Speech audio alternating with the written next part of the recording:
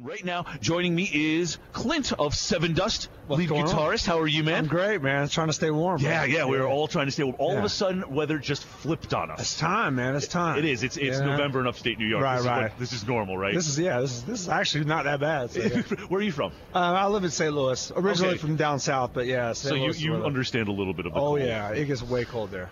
So you guys just came out with your 10th studio album, which is a crazy number of albums to have put out. It's crazy. This day and age. We're 1,000 years old. Yeah, I mean, now I know how bands I know how Willie Nelson feels now. Right. Yeah, we're blessed, man. It's cool. So I was watching a bunch of the webisodes that you guys had done about the making of the disc and whatnot, which I thought was really interesting.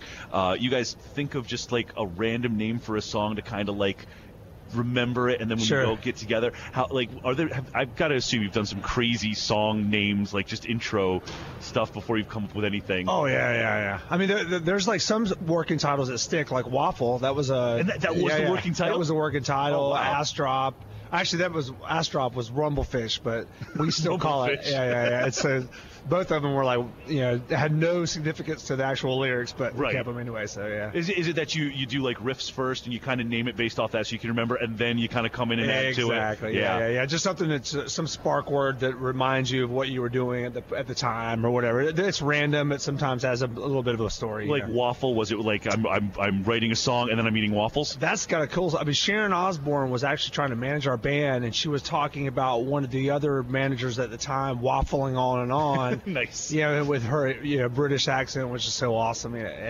So we just named. We were writing that song at that particular time after that phone call. So yeah. And that just stuck with it.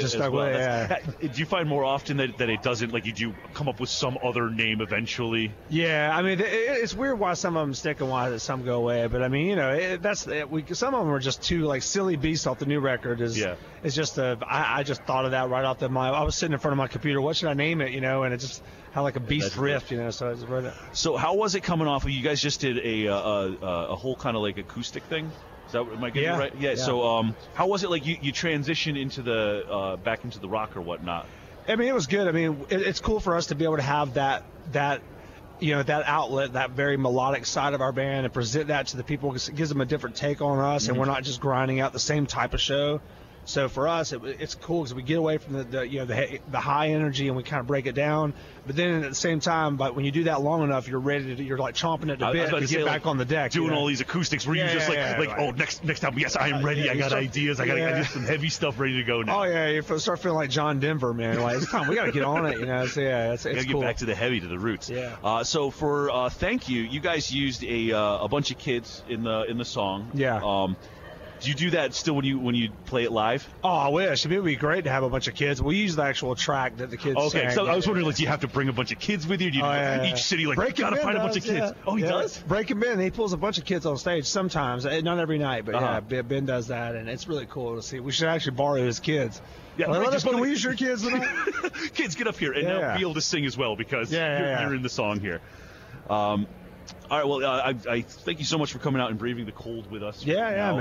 I can't wait to see you guys on stage. It's been a while. Actually, the last time that I saw Sevendust play, that you guys came around, what did I have? I had Lejean and I had Morgan, yeah. And we were up at a fourth story of a building, and I had to give them the choice of, do you want to go up an elevator that could possibly be the end of us, or take 4 flights of stairs up? Sure. They decided on the 4 I flights bet Morgan of was one that had to risk it. I mean, he don't walk any stairs. That's no, they both kind of like looked at each other and were like, stairs it is. So they got stairs, you get cold. Well, thanks for keeping our singer and drummer alive, man. I appreciate it. That's exactly what I did that for. Can't wait to see you guys on stage. You can still come out and grab tickets for tonight. It is Shinedown, Breaking Benjamin, and of course Sevendust tonight at the Times Union Center. Thank you so much, Clint, for coming out. Brother. Can't wait to see it. All right, brother. Thanks so much. See you inside, man. Yeah, I'll see you in there.